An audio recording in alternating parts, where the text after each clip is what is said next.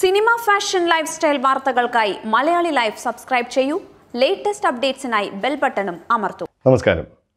ഞാൻ doctor Sreejith N Kumar, IMAയുടെ Covid control സെല്ലിൻ്റെ expert മെമ്പറാണ്. COVID-19 അഥവാ കൊറോണ രോഗത്തെ പ്രതിരോധിക്കാനുള്ള ചില കാര്യങ്ങൾ അറിയിക്കുവാനാണ് ഈ വീഡിയോ. ഞാൻ ആദ്യം ചെയ്ത വീഡിയോ കണ്ടിരിക്കും എന്ന് പ്രതീക്ഷിക്കട്ടെ. അത് ഏതാണ്ട് 10 ദിവസത്തോളം മുൻപാണ് ചെയ്തിരുന്നത്. അന്നത്തെ അവസ്ഥ ഇന്ന് മാറിയിരിക്കുന്നു. അന്ന് ഞാൻ പറഞ്ഞിരുന്നു, കേരളത്തിൽ 3 സ്ഥലങ്ങളിലായിട്ട് 3 ക്ലസ്റ്ററിൽ ഏതാണ്ട് 10ഓളം രോഗികളാണ് ഉണ്ടായിരുന്നതെന്ന്. ഇന്ന് അത് 150-ന് മുകളിൽ ഏതാണ്ട് 200-നോടടുത്ത് രോഗികളായി കഴിഞ്ഞു. ചില ജില്ലകളിൽ പലർക്കും രോഗബാധയും ഉണ്ടായിരിക്കുന്നു. അന്ന് നമ്മൾ വളരെ പ്രിപ്പയർഡായിരിക്കണം, അല്ലെങ്കിൽ കരുതിയിരിക്കണം എന്ന് പറഞ്ഞിരുന്നു. ഇന്ന് ആ കരുതൽ കൂടുതൽ ശക്തമാക്കേണ്ട ഒരു സന്ദർഭത്തിലെത്തി. അതുകൊണ്ടാണ് അടുത്ത വീഡിയോ നിങ്ങളിലേക്ക് എത്തിക്കാം എന്ന് കരുതിയത്. സമൂഹ വ്യാപനം നടക്കുന്നുണ്ടോ എന്നാണ് എല്ലാ പേരും ഇപ്പോൾ ചോദിക്കുന്നത്. എന്താണ് സമൂഹ വ്യാപനം? സമൂഹ വ്യാപനം എന്ന് വെച്ചാൽ, ഒരാൾക്ക് കോവിഡ് രോഗബാധ ഉണ്ടാകുന്നു. അയാൾക്കത് എവിടെ നിന്ന് കിട്ടി എന്ന് നമുക്കറിയാൻ സാധിക്കുന്നില്ല. അതായത് ഈ സമൂഹത്തിൽ നിന്ന് എവിടെന്നോ ആണ് അദ്ദേഹത്തിന് കിട്ടിയിരിക്കുന്നത്. അതിൻ്റെ അർത്ഥം ഈ പുറത്തു നിന്ന് വന്നവരിലോ അല്ലെങ്കിൽ അവരുമായി ബന്ധപ്പെട്ടവരിലോ മാത്രമല്ല, സമൂഹത്തിലും കോവിഡ് എത്തിയിരിക്കുന്നു. ഇത് ആർക്ക് വേണോ എത്താം എന്നുള്ളതാണ് സമൂഹ വ്യാപനം സൂചിപ്പിക്കുന്നത്. അതുകൊണ്ടാണ് സമൂഹ വ്യാപനത്തിലേക്ക് രോഗമെത്തി അല്ലെങ്കിൽ എത്താറായി എന്ന് പറയുമ്പോൾ നമ്മുടെ സ്ട്രാറ്റജീസിൽ നമ്മൾ അതിനെ എങ്ങനെ നേരിടുന്നു എന്നുള്ളതിൽ ചെറിയ വ്യത്യാസങ്ങൾ വരുന്നത്. ഭയക്കേണ്ട കാര്യമില്ല. അല്പക്കൂടി നാം ചില കാര്യങ്ങളിൽ ഗൗരവവും ജാഗ്രതയും കാണിക്കണം. നാം ആദ്യം തന്നെ പറഞ്ഞു, കോവിഡിനെ പ്രതിരോധിക്കുവാനുള്ള 2 പ്രധാന മാർഗങ്ങളുണ്ട്. ആ 2 പ്രധാന മാർഗങ്ങളും മാറിയിട്ടില്ല എന്നുള്ളത് മാത്രമല്ല, ആ 2 പ്രധാന മാർഗങ്ങൾ ഇപ്പോഴും ഏറ്റവും പ്രധാനമാണ്. കോവിഡ് രോഗമുണ്ടാകാതിരിക്കാനുള്ള 2 പ്രധാന മാർഗങ്ങൾ: 1 സോഷ്യൽ ഡിസ്റ്റൻസിങ്, 2 കൈകൾ നന്നായി വൃത്തിയാക്കുക. സോഷ്യൽ ഡിസ്റ്റൻസിങ് എന്ന് പറഞ്ഞാൽ കഴിയുന്നിടത്തോളം നാം ഒത്തുചേരാൻ പാടില്ല. കഴിയുന്നതും നാം ഒറ്റയ്ക്ക് തന്നെ ഇരിക്കണം. അതെന്താണെന്നും അതിൻ്റെ പ്രാധാന്യവും കഴിഞ്ഞ വീഡിയോയിൽ ഞാൻ പറഞ്ഞു. അതിന് കോവിഡ് രോഗം എന്താണെന്ന് കൂടി നാം മനസ്സിലാക്കേണ്ടതുണ്ട്. കോവിഡ് ഈ പറഞ്ഞ മാതിരി ശ്വാസകോശത്തെ ബാധിക്കുന്ന ഗുരുതരമായിട്ടുള്ളൊരു രോഗമാണ്. ഈ രോഗമേൽക്കുന്ന എല്ലാ പേർക്കും അത് ഗുരുതരമാകില്ല. ഏതാണ്ട് 80% ആളുകൾക്ക് ചെറിയ ലക്ഷണങ്ങളേ ഉണ്ടാകുള്ളൂ.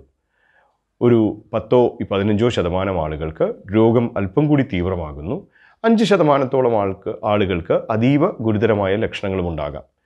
പക്ഷെ ഒരുപാട് പേരെ ഒന്നിച്ച് ബാധിക്കാൻ കെൽപ്പുള്ള രോഗമാണ് എന്നുള്ളത് കൊണ്ടാണ് ഈ 5% എന്ന് പറയുമ്പോൾ, അത് 100 പേരെ ബാധിച്ചാൽ 5 ആയുള്ളൂ.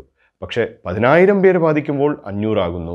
1,00,000 പേരെ ബാധിക്കുമ്പോൾ 5,000 ആകുന്നു. ഇവരെല്ലാവരും ഒരുമിച്ച് ആശുപത്രിയിലെത്തുകയും ICU ചികിത്സയും വെന്റിലേറ്റർ ചികിത്സയും മറ്റും വേണ്ടി വരുമ്പോഴാണ് ഇത് ശ്രമകരമാകുന്നത്. അപ്പോൾ രോഗബാധ ഏൽക്കുന്ന ഒരാളിൽ നിന്ന് മറ്റൊരാളിലേക്ക് എങ്ങനെയാണിത് പടരുന്നത് എന്ന് നാം കണ്ടു കഴിഞ്ഞു. കഴിഞ്ഞ വീഡിയോയിലും ഞാനത് പറഞ്ഞിരുന്നു. അതായത് ഈ രോഗവാഹകനായിട്ടുള്ള ഒരാൾ ചുമയ്ക്കുമ്പോഴോ തുമ്മുമ്പോഴോ അല്ലെങ്കിൽ ഈവൻ സംസാരിക്കുമ്പോഴോ അദ്ദേഹത്തിൻ്റെ ഈ സ്രവങ്ങൾ, തുപ്പലും മറ്റ് സ്രവങ്ങളുമൊക്കെ പുറത്തു തെറിക്കുന്നു. ഈ സ്രവങ്ങൾക്കുള്ളിൽ വൈറസിൻ്റെ കണികകളുണ്ട്. ഇത് ഒന്നുകിൽ നമ്മുടെ ദേഹത്തേക്ക് നേരിട്ട് പതിക്കുമ്പോഴോ അല്ലെങ്കിൽ ഈ സ്രവങ്ങൾക്ക് ഭാരമുണ്ട്, അതുകൊണ്ട് ഇത് താഴെ വീഴുന്നു. അത് മേശയിലോ കസേരയിലോ പിന്നെ കമ്പ്യൂട്ടറിൻ്റെ പുറത്തോ ഫോണിലോ ഒക്കെ വീഴാം. അവിടെ നമ്മൾ പിന്നെ കൈകൊണ്ട് തൊടുകയാണെങ്കിൽ ഇത് നമ്മുടെ കയ്യിൽ പറ്റുകയും പിന്നെ നമ്മൾ കണ്ണിലോ മൂക്കിലോ വായിലോ തൊടുകയാണെങ്കിൽ നമ്മുടെ ശരീരത്തിനുള്ളിലേക്ക് പ്രവേശിക്കുകയുമാണ് ചെയ്യുന്നത്. അപ്പോൾ അതായത് നമുക്ക് കോവിഡ് രോഗബാധ ഏൽക്കാൻ 2 സാധ്യതയാണുള്ളത്.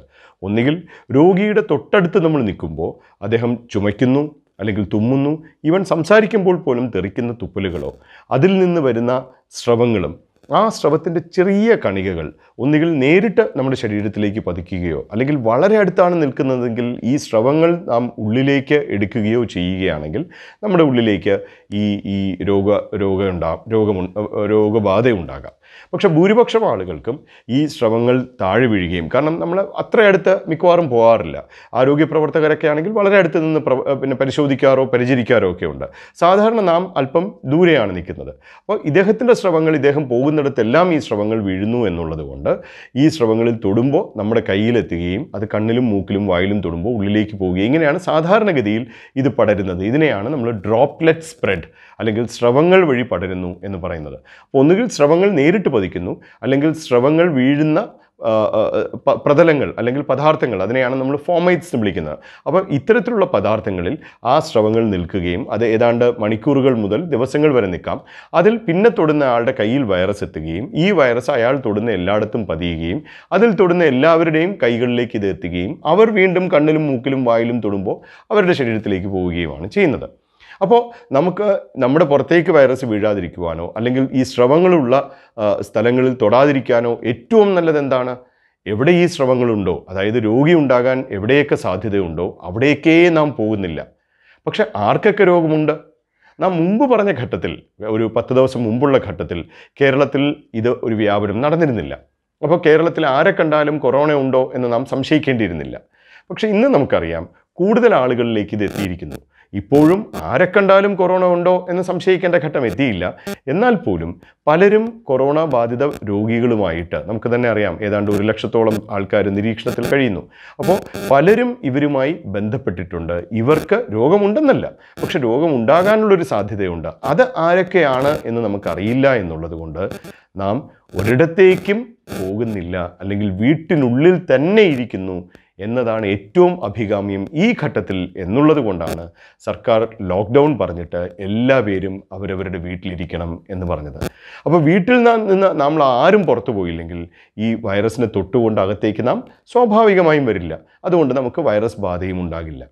പക്ഷെ അങ്ങനെ പറയുമ്പോഴും നമുക്ക് ഒരിക്കലും ഇറങ്ങാതിരിക്കാൻ സാധിക്കില്ല. ഒരു 2-3 ദിവസം കൂടുമ്പോൾ ചിലപ്പോൾ ഒരാൾക്കൊന്ന് കടയിൽ പോകേണ്ടി വരും, അല്ലെങ്കിൽ അത്യാവശ്യം മറ്റെവിടെയെങ്കിലും എന്തെങ്കിലും മരുന്ന് വാങ്ങിക്കാനോ മറ്റോ പോകേണ്ടി വരും. അപ്പോൾ അങ്ങനെയുള്ള ആളും തീർച്ചയായിട്ടും നമ്മൾ എല്ലാ പ്രിക്കോഷൻസും സ്വീകരിക്കണം. എന്തൊക്കെ പ്രിക്കോഷൻസാണ് നാം സ്വീകരിക്കേണ്ടത്? 1, അത്യാവശ്യമുണ്ടെങ്കിൽ മാത്രമേ വീട്ടിൽ നിന്ന് പുറത്തിറങ്ങാവുള്ളൂ. വീട്ടിൽ നിന്ന് ആരും പുറത്തിറങ്ങിയില്ലെങ്കിൽ വൈറസ് അകത്തേക്ക് വരില്ല. ഇനി 2, അത്യാവശ്യത്തിന് നാം പുറത്തിറങ്ങുകയാണെങ്കിൽ തന്നെയും, നാം ഉദാഹരണത്തിന് ഒരു കടയിൽ പോകുന്നു എന്നിരിക്കട്ടെ, അല്ലെങ്കിൽ മെഡിക്കൽ സ്റ്റോറിൽ പോകുന്നു എന്നിരിക്കട്ടെ, കഴിയുന്നതും നാം ഒരു പ്രതലത്തിലും തൊടരുത്.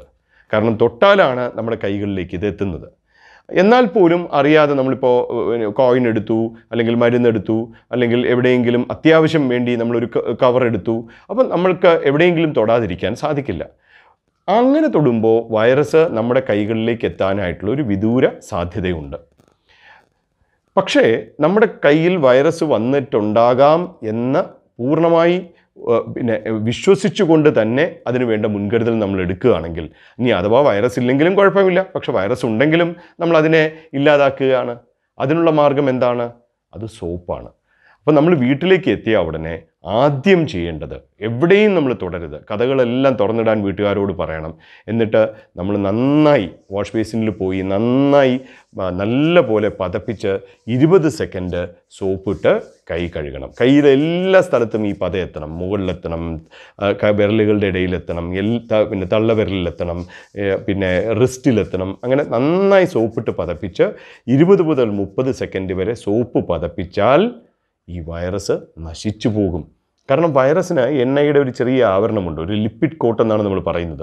സോപ്പ് തൊട്ടാൽ ഈ കോട്ട് പൊടിഞ്ഞു പോവുകയാണ്, അങ്ങനെ വൈറസ് നശിച്ചു പോവുകയാണ്. അപ്പോൾ വൈറസിനെ നമ്മൾ കഴുകുക മാത്രമല്ല, വൈറസിനെ കളയുക, അതായത് അതിനെ ഇല്ലാതാക്കുകയാണ് ചെയ്യുന്നത്. അതുകൊണ്ടാണ് സോപ്പും വെള്ളവും ഏറ്റവും വലിയ ആയുധമാകുന്നത്.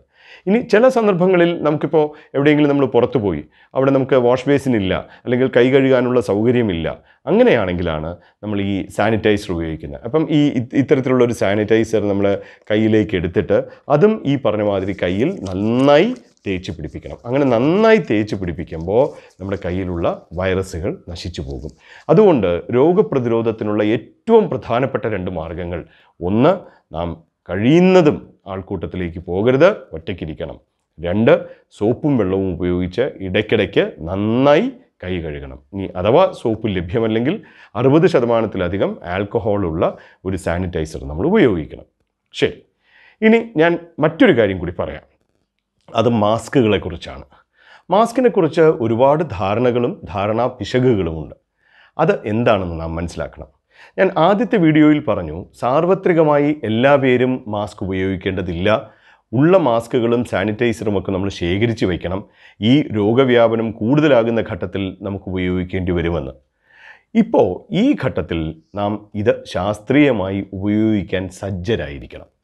അപ്പോൾ ലോകാരോഗ്യ സംഘടനയും അതുപോലെ സെൻറ്റർ ഫോർ ഡിസീസ് കൺട്രോളും ഒക്കെ പറയുന്നത് മാസ്ക് കൊണ്ട് നമ്മുടെ ഉള്ളിലേക്ക് ഒരു പക്ഷേ വൈറസ് വരുന്നത് തടയാൻ സാധിക്കില്ല. പക്ഷേ മാസ്ക് ഉപയോഗിക്കുന്ന ഒരാളിൽ നിന്ന് പുറത്തേക്ക് ഈ സ്രവങ്ങൾ വീഴില്ല. അത് സ്വാഭാവികമാണല്ലോ. അപ്പോൾ അതുകൊണ്ട് ആർക്കെങ്കിലും രോഗമുണ്ടെങ്കിൽ, ചുമയോ തുമ്മലോ ഉണ്ടെങ്കിൽ, ഇനി ചുമയും രോഗലക്ഷണങ്ങൾ ഇല്ലെങ്കിൽ പോലും ഈ മാസ്ക് ധരിക്കുമ്പോൾ എന്ത് പറ്റും? പ്രത്യേകിച്ച് രോഗികൾ മാസ്ക് ധരിക്കുമ്പോൾ അവരുടെ തുപ്പലിൽ കൂടിയും മറ്റും സ്രവങ്ങൾ വെളിയിലേക്ക് പോകില്ല.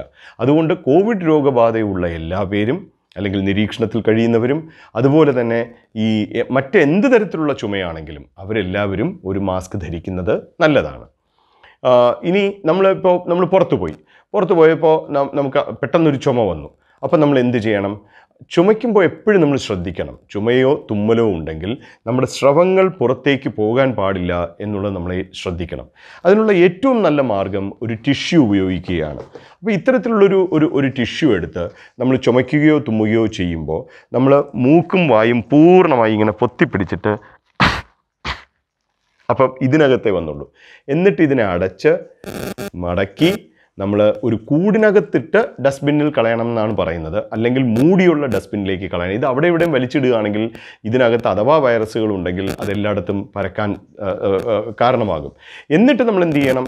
ഉടൻ തന്നെ, അപ്പോൾ നമ്മുടെ കയ്യിൽ കുറച്ച് പറ്റിയിട്ടുണ്ടാകാം, അപ്പോൾ ഉടൻ തന്നെ നമ്മുടെ കയ്യിൽ ഒരു സാനിറ്റൈസർ കരുതണം. എന്നിട്ട് സാനിറ്റൈസർ കയ്യിൽ തേച്ച് ഇത് നമ്മുടെ കൈ അണുവിമുക്തമാക്കണം. ഇതാണ് ചെയ്യുന്ന ഏറ്റവും നല്ല കാര്യം. ഇനിയിപ്പോൾ അത് ചെയ്യാൻ സാധിക്കുന്നിരിക്കട്ടെ, അങ്ങനെയാണെങ്കിൽ നമ്മുടെ കയ്യിലൊരു കർച്ചീഫാണെങ്കിൽ കർച്ചീഫും ഇതേ രീതിയിൽ തന്നെ ഉപയോഗിക്കണം. അതായത് കർച്ചീഫിനുള്ളിലേക്ക് നമ്മൾ ചുമച്ചിട്ട് മടക്കി വച്ചു, അത് കഴിഞ്ഞിട്ട് സാനിറ്റൈസർ വെച്ച് നമ്മൾ കൈ വൃത്തിയാക്കി. ഇനി അതും സാധിച്ചില്ല, നമ്മുടെ കയ്യിൽ ഒന്നുമില്ലാത്തൊരു സാഹചര്യമാണെങ്കിൽ എന്ത് ചെയ്യണം? അങ്ങനെയാണെങ്കിൽ കൈ മടക്കിലേക്കാണ് നാം ചുമയ്ക്കുകയോ തുമ്മുകയോ ചെയ്യേണ്ടത്. അതായത് തുമ്മുകയാണെങ്കിൽ നമ്മുടെ മൂക്ക് ഇതിനകത്ത് അടഞ്ഞിരിക്കണം, ചുമയ്ക്കുകയാണെങ്കിൽ വായ് ഇതിനകത്ത് അടഞ്ഞിരിക്കണം. അപ്പോൾ നമ്മൾ ഇങ്ങനെ വെച്ചിട്ട് ഇങ്ങനെ ചുമയ്ക്കുകയാണെങ്കിൽ വൈറസ് പുറത്തേക്ക് പോകുന്നില്ല. അത് കഴിയുമ്പോഴും നമ്മുടെ കൈ വൃത്തിയാക്കാൻ നാം ശ്രദ്ധിക്കണം. ഇനി വളരെ ചുമയുള്ള രോഗിയാണ്, അല്ലെങ്കിൽ ഇടയ്ക്കിടയ്ക്ക് ചുമച്ചുകൊണ്ടിരിക്കുന്നു, അല്ലെങ്കിൽ ഈ ചുമയുള്ള രോഗികളുടെ അടുത്ത് നിൽക്കുന്ന ആളാണ്. പലരും പറയും, ഇപ്പോൾ കടയിലൊക്കെ പോകുമ്പോൾ നമ്മൾ പറയാറുണ്ട് 3 അടി അരികിലേക്ക് പോകരുത്, സാധിക്കുമെങ്കിൽ 6 അടിയിലധികം ദൂരം 2 ആൾക്കാരുമായി മെയിൻറ്റെയിൻ ചെയ്യണം എന്ന് പറയാറുണ്ട്. എന്നാൽ പോലും ഒരു രോഗിയുടെ അടുത്ത് നിൽക്കേണ്ടി വരുന്ന സാഹചര്യത്തിൽ, അല്ലെങ്കിൽ രോഗികൾ കൂടുതൽ ഉള്ള സ്ഥലങ്ങളിൽ പോകേണ്ടി വരുന്ന സാഹചര്യത്തിലൊക്കെ നമുക്ക് മാസ്ക് ഉപയോഗിക്കേണ്ടി വരും. അപ്പോൾ മാസ്ക് എങ്ങനെ ഉപയോഗിക്കണം എന്ന് നാം കൃത്യമായിട്ട് അറിയണം. കാരണം ശരിയായ രീതിയിൽ മാസ്ക് ഉപയോഗിച്ചില്ലെങ്കിൽ മാസ്ക് ഗുണത്തെക്കാളേറെ ദോഷം ചെയ്യും. അതുകൊണ്ടാണ് സാർവത്രികമായി എല്ലാവരും മാസ്ക് ഉപയോഗിക്കരുതെന്ന് ലോകാരോഗ്യ സംഘടന പറയുന്നത്. കാരണം ഇത് അറിഞ്ഞുകൂടാതെ ഉപയോഗിക്കുകയാണെങ്കിൽ അത് ഉപയോഗിക്കുന്ന രീതി കൃത്യമല്ലെങ്കിൽ നമുക്ക് അണുബാധ സാധ്യത കൂടി വരാം. മാത്രമല്ല, മാസ്ക് ഉപയോഗിക്കുന്നുണ്ടല്ലോ എന്ന് കരുതി നമ്മൾ നേരത്തെ പറഞ്ഞ സോഷ്യൽ ഡിസ്റ്റൻസിങ്ങും കൈ കഴുകലും കൃത്യമായി ചെയ്യാതിരിക്കുന്നതും അപകടം വരുത്തിയ. പക്ഷേ രോഗമുള്ളവർക്കും അതുപോലെ രോഗികളുമായി അടുത്ത് പോകുന്നു. അപ്പോൾ ഇപ്പോൾ നമുക്കറിയില്ല ആർക്കൊക്കെയാണ് രോഗം ഉള്ളതെന്ന്. അപ്പോൾ ചിലപ്പോൾ പൊതുസ്ഥലങ്ങളിലൊക്കെ ആൾക്കാർ കൂടി നിൽക്കുന്ന സ്ഥലങ്ങളിലൊക്കെ പോകുമ്പോൾ നമുക്ക് മാസ്ക് ഉപയോഗിക്കേണ്ടി വരാം. അപ്പോൾ അങ്ങനെയുള്ള അവസരങ്ങളിൽ മാസ്ക് കൃത്യമായി ഉപയോഗിക്കുവാൻ നമ്മൾ ശ്രദ്ധിക്കണം. അത് എങ്ങനെയാണ് മാസ്ക് ഉപയോഗിക്കേണ്ടത് എന്ന് നമ്മൾ മനസ്സിലാക്കണം. അപ്പോൾ സാധാരണഗതിയിൽ പലതരത്തിലുള്ള മാസ്ക് ഉണ്ട്. അപ്പോൾ വൈറസ് കടക്കാത്തത് N95 എന്ന് പറയുന്ന പ്രത്യേകതരം മാസ്കുകളാണ്. അത് ആരോഗ്യ പ്രവർത്തകർക്ക് ചില പ്രത്യേക സന്ദർഭങ്ങളിൽ ഉപയോഗിക്കാനുള്ളതാണ്. അപ്പോൾ അതേക്കുറിച്ച് നമ്മൾ കൂടുതൽ മനസ്സിലാക്കേണ്ട കാര്യമില്ല. അത് രോഗിയുടെ സ്രവങ്ങളൊക്കെ എടുക്കുന്ന ചില സ്ഥലങ്ങളിലാണ് അത് ഉപയോഗിക്കുന്നത്.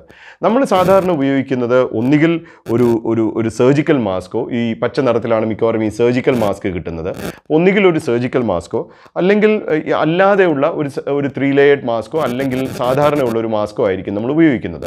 അപ്പോൾ ഇത്തരത്തിലുള്ള മാസ്ക് ധരിക്കുമ്പോൾ ഈ മാസ്ക് ധരിക്കുന്നത് എങ്ങനെയാണെന്നത് കൂടി നാം മനസ്സിലാക്കണം. ആദ്യം ചെയ്യേണ്ടത് മാസ്ക് ഇടുന്നതിന് മുമ്പ് നമ്മുടെ കൈ സാനിറ്റൈസർ വെച്ച് പിന്നെ നല്ലപോലെ ഡിസിൻഫെക്റ്റ് ചെയ്യുക, വൃത്തിയാക്കുക എന്നുള്ളതാണ്. അത് കഴിഞ്ഞിട്ടേ നമ്മൾ മാസ്കിൽ തൊടാവുള്ളൂ.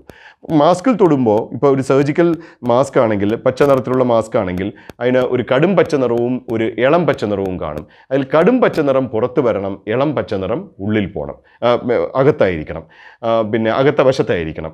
മാത്രമല്ല ഈ മാസ്കിൻ്റെ മുകളിൽ നമ്മൾ ശ്രദ്ധിക്കുകയാണെങ്കിൽ ഒരു കമ്പി ഉണ്ടാവും. ഈ കമ്പിയുള്ള ഭാഗം മുകളിലാണ് വരേണ്ടത്. അത് എന്തിനാണെന്ന് വെച്ചാൽ ഈ കമ്പി മൂക്കിലേക്ക് ഫിറ്റ് ചെയ്യാൻ വേണ്ടിയാണ്. സാധാരണഗതിയിൽ നമ്മൾ ഈ മാസ്കിൻ്റെ ബാൻഡിലേ പിടിക്കാവുള്ളൂ, മാസ്കിനകത്ത് പിടിക്കരുത്. അപ്പോൾ മാസ്കിൻ്റെ ബാൻഡിൽ പിടിച്ചുകൊണ്ട് നമ്മളിങ്ങനെ മാസ്ക് ഇടുന്നു, എന്നിട്ട് അത് താടിയുടെയും താഴെ കൊണ്ടുവരുന്നു. എന്നിട്ട് ഈ ഭാഗം, ഈ കമ്പി നമ്മൾ മൂക്കിനോട് ചേർത്ത് ഇങ്ങനെ സീൽ ചെയ്യുന്നു. ഇപ്പോൾ ഇത് ഫിറ്റായി. ഇനി ഇതിൽ തൊടാൻ പാടില്ല. അതാണ് ഏറ്റവും പ്രധാനം. ഇനി ഇതിൽ തൊടരുത്. എന്തുകൊണ്ട് ഇതിൽ തൊട്ടുകൂടാ? നമ്മൾ പല സ്ഥലത്ത് പോകും, അടുത്ത് നിൽക്കുന്ന ആൾ തുമ്മുന്നു, ചുമയ്ക്കുന്നു. അപ്പോൾ അതിൻ്റെ എല്ലാം ഈ ഡ്രോപ്ലെറ്റ്സ്, കണികകൾ നമുക്ക് ഇതിലും പറ്റിപ്പിടിക്കാം. അപ്പോൾ പല സ്ഥലത്തു നിന്നുള്ള ഇങ്ങനത്തെ സ്രവങ്ങൾ ഇതിൽ പറ്റിപ്പിടിച്ചിട്ട് നമ്മൾ തൊടുകയാണെങ്കിൽ അത് നമ്മുടെ കയ്യിലെത്തും. അതുകൊണ്ട് എപ്പോഴും ശ്രദ്ധിക്കണം, മാസ്ക് ധരിച്ചു കഴിഞ്ഞിട്ട് അതിൽ തൊടാൻ പാടില്ല. അതാണ് ഒരു കാര്യം. ചില ആൾക്കാർ മാസ്ക് ഇടയ്ക്കിടയ്ക്ക് ഊരി വയ്ക്കും, ഇങ്ങനെ ചിലപ്പോൾ ഇടയ്ക്ക് ഇങ്ങനെ തുറക്കും, പിന്നെ തിരിച്ചു വയ്ക്കും, ഇടയ്ക്കിടയ്ക്ക് ഇങ്ങനെ നിൽക്കുന്ന മാസ്ക് അഡ്ജസ്റ്റ് ചെയ്യും. അങ്ങനെ ഒന്നും ചെയ്യരുത്. നമ്മൾ കണ്ണട പോലെ അല്ല മാസ്ക്, അത് വച്ചാൽ അത് അവിടെ തന്നെ ഇരിക്കണം. ഇനി അഥവാ നമ്മൾ തൊട്ടാൽ എന്ത് ചെയ്യണം? അഥവാ തൊട്ടാൽ അപ്പോൾ തന്നെ സാനിറ്റൈസർ വെച്ച് നമ്മൾ കൈ പിന്നെ ഡിസിൻഫെക്റ്റ് ചെയ്യണം, വൃത്തിയാക്കണം, അല്ലെങ്കിൽ സോപ്പിട്ട് കൈ കഴുകണം. ഇല്ലെങ്കിൽ ഇതിലെയും കൂടെ നമ്മുടെ കയ്യിലേക്ക് പറ്റുകയായിരിക്കും ചെയ്യുന്നത്. അപ്പോൾ അത് പ്രത്യേകം ശ്രദ്ധിക്കണം. ഇത് മാസ്ക് എങ്ങനെ ഉപയോഗിക്കണം എന്നുള്ളത് പ്രത്യേകം ശ്രദ്ധിക്കണം. സാധാരണഗതിയിൽ ഒരു 5-6 മണിക്കൂർ കഴിയുമ്പോഴേക്ക് നമുക്ക് മാസ്ക് മാറ്റേണ്ടി വരും. മിക്കവാറും ഡിസ്പോസിബിൾ ആയിട്ടുള്ള മാസ്ക് ആണെങ്കിൽ തിരിച്ചുപയോഗിക്കരുത്. അതേസമയം തുണിയുടെ മാസ്കൊക്കെ വൃത്തിയാക്കി ഉപയോഗിക്കാവുന്നവയാണെങ്കിൽ നമുക്ക് തിരിച്ചുപയോഗിക്കാം. പക്ഷേ അങ്ങനെ ഉപയോഗിക്കുമ്പോഴും അതിൽ പിന്നെ കൃത്യമായി ഡിസിൻഫെക്റ്റ് ചെയ്തായിരിക്കണം നമ്മൾ അത് ഉപയോഗിക്കുന്നത്. ഇനി ഇതെങ്ങനെയാണ് തിരിച്ചെടുക്കുന്ന സമയത്തും ഇതുപോലെ ആദ്യം നമ്മൾ കൈ സാനിറ്റൈസർ വെച്ച് ക്ലീൻ ചെയ്യുക. അത് കഴിഞ്ഞിട്ട് ക്ലീൻ ആക്കിയ ശേഷം നമ്മൾ ഇതിൽ ചെവിയുടെ പുറകേന്ന് ഇങ്ങനെ പിടിച്ചിട്ട് ഇങ്ങനെ വെളിയിലേക്ക് വലിച്ച് ഇതിനെ നമ്മൾ മാസ്കിൽ തൊടുന്നില്ല, നമ്മൾ ഒരു കൂടിനകത്തിട്ട് ആ കൂട് നമ്മൾ ഡസ്റ്റ്ബിന്നിലേക്ക് ഇടുന്നു. ആ ഡസ്റ്റ്ബിന്നും മൂടിയിരിക്കണം. ഈ മാസ്ക് നമ്മൾ വീട്ടിൽ കൊണ്ട് അലക്ഷ്യമായി നമ്മൾ പിന്നെ മേശപ്പുറത്തോ അല്ലെങ്കിൽ നമ്മൾ ഇരിക്കുന്ന സ്ഥലത്തോ അല്ലെങ്കിൽ കിടക്കുന്ന സ്ഥലത്തോ ഒക്കെ വെച്ചാൽ എന്ത് പറ്റും? ഈ മാസ്കിലുള്ള സ്രവങ്ങളെല്ലാം ആ ഭാഗത്തും കൂടി പറ്റും. അപ്പോൾ മാസ്ക് ഉപയോഗിക്കുകയാണെങ്കിൽ അത് കൃത്യമായി ഉപയോഗിക്കണം എന്നുള്ളതും പ്രധാനമാണ്. അതുപോലെ തന്നെ ഹാൻഡ് സാനിറ്റൈസറും ആവശ്യമുള്ളപ്പോൾ നമുക്ക് ഹാൻഡ് സാനിറ്റൈസറും ഉപയോഗിക്കണം. അപ്പോൾ കഴിഞ്ഞ വീഡിയോയിൽ ഞാൻ പറഞ്ഞു ഇത് രണ്ടും ശേഖരിച്ച് വയ്ക്കണമെന്ന് പറഞ്ഞു. അത് ശേഖരിച്ചിട്ട് വെച്ചിട്ടുണ്ടെന്ന് പ്രതീക്ഷിക്കട്ടെ. ഇനി അഥവാ അതില്ല, വിഷമിക്കേണ്ട. നമ്മുടെ കയ്യിലുള്ള ഏറ്റവും വലിയ 2 ആയുധം എന്തൊക്കെയാണ്? ഒന്ന്, ആരുമായും ഇടപഴകാതിരിക്കുക, ആരുടെയും അടുത്തേക്ക് പോകാതിരിക്കുക. 2, കഴിയുന്നിടത്തോളം പിന്നെ തവണ നമ്മൾ പ്രത്യേകിച്ച് പുറത്തുനിന്ന് പോയിട്ട് വരുമ്പോഴും മറ്റും അതില്ലെങ്കിൽ മറ്റെന്തെങ്കിലും പ്രതലങ്ങളിൽ തൊട്ട് കഴിയുമ്പോൾ സോപ്പും വെള്ളവും വെച്ച് കൈ കഴുകുക. ഇത് രണ്ടുമാണ് ഏറ്റവും പ്രധാനമായി ചെയ്യേണ്ടത്. ആർക്കെങ്കിലും പനിയോ സമാന ലക്ഷണങ്ങളോ, കോവിഡിൻ്റെ പ്രധാനമായിട്ടുള്ള 3 ലക്ഷണങ്ങൾ: 1 പനി, 2 തൊണ്ടവേദന, 3 ചുമ. അപ്പോൾ ഈ ലക്ഷണങ്ങളുണ്ടെങ്കിൽ ഒരിക്കലും അത് മറച്ചു വയ്ക്കരുത്. സർക്കാർ നൽകിയിരിക്കുന്ന നമ്പറിൽ ബന്ധപ്പെടണം. എന്ത് ചികിത്സയാണ് വേണ്ടത് എന്നവർ പറഞ്ഞു തരും. ഈ ഘട്ടത്തിൽ, ഇതിപ്പോൾ നമ്മളൊരു ലോക്ക്ഡൗണിൻ്റെ ഘട്ടത്തിലാണ്, ഈ ഘട്ടത്തിൽ നമുക്ക് ഓരോരുത്തർക്കും കോവിഡ് പ്രതിരോധിക്കുന്നതിൽ വലിയൊരു പങ്കുണ്ട്. നമ്മളെല്ലാവരും ഈ സൈന്യത്തിൻ്റെ ഭാഗമാണ്. ഇപ്പം നാം ചെയ്യേണ്ട ഒറ്റ കാര്യം വീട്ടിലിരിക്കുക എന്നുള്ളതാണ്. യാതൊരു കാരണവശാലും വളരെ അത്യാവശ്യത്തിനല്ലാതെ വീട്ടിൽ നിന്ന് പുറത്തിറങ്ങരുത്. കാരണം വീട്ടിൽ നിന്ന് പുറത്തിറങ്ങുകയാണെങ്കിൽ നമുക്കും നമ്മുടെ കുടുംബത്തിനും നമ്മുടെ രാജ്യത്തിനും അപകടമാണ് എന്നുള്ളത് നമ്മൾ മനസ്സിലാക്കണം. അതുകൊണ്ട് അത്ര അത്യാവശ്യമല്ലാത്തൊരു സാഹചര്യമാണെങ്കിൽ വീട്ടിൽ നിന്ന് നാം ആരും ഈ 3 ആഴ്ചക്കാലം പുറത്തിറങ്ങിയില്ലെങ്കിൽ കോവിഡ് രോഗത്തിൻ്റെ ഈ പടരുന്ന തോത് ഗണ്യമായി നമുക്ക് കുറയ്ക്കാൻ സാധിക്കും. ഈ പോരാട്ടം ഒരുപക്ഷെ അതുകൊണ്ട് കഴിഞ്ഞേക്കില്ല. നമുക്കിപ്പോൾ വാക്സിനും മരുന്നുകൾക്കും ഒക്കെ വേണ്ടി വലിയ ഗവേഷണങ്ങൾ നടക്കുന്നുണ്ട്. സമീപകാലത്ത് തന്നെ അത് ലഭിക്കും എന്ന് നമുക്ക് പ്രതീക്ഷിക്കാം. അതുവരെ നമുക്ക് ഈ പറയുന്ന പേഴ്സണൽ ഹൈജീൻ, അതായത് ശരിയായ അകലം പാലിക്കുക, കൈകൾ വൃത്തിയായി സൂക്ഷിക്കുക, പനിയോ മറ്റോ ഉണ്ടെങ്കിൽ ബന്ധപ്പെട്ട അധികാരികളെ അറിയിച്ചിട്ട് അവർ പറയുന്ന എല്ലാ മുൻകരുതലും സ്വീകരിക്കുക. മാസ്ക് ശരിയായ രീതിയിൽ ഉപയോഗിക്കുക. ഈ കാര്യങ്ങൾ കൂടി നമുക്കറിയേണ്ടതുണ്ട്. അപ്പോൾ നമ്മൾ പേടിക്കണ്ട, എല്ലാവരും പേടിക്കണ്ട. പക്ഷേ നമുക്കെല്ലാവർക്കും ജാഗ്രതയോടെ ഈ ഒരു വലിയ സൈന്യത്തിൽ അണിനിരന്നുകൊണ്ട് നമുക്ക് ചെയ്യേണ്ട കാര്യങ്ങൾ ചെയ്യാം. അങ്ങനെയാണെങ്കിൽ തീർച്ചയായിട്ടും ഈ വലിയൊരു പ്രതിസന്ധിയെ നമുക്ക് അതിജീവിക്കാൻ സാധിക്കും.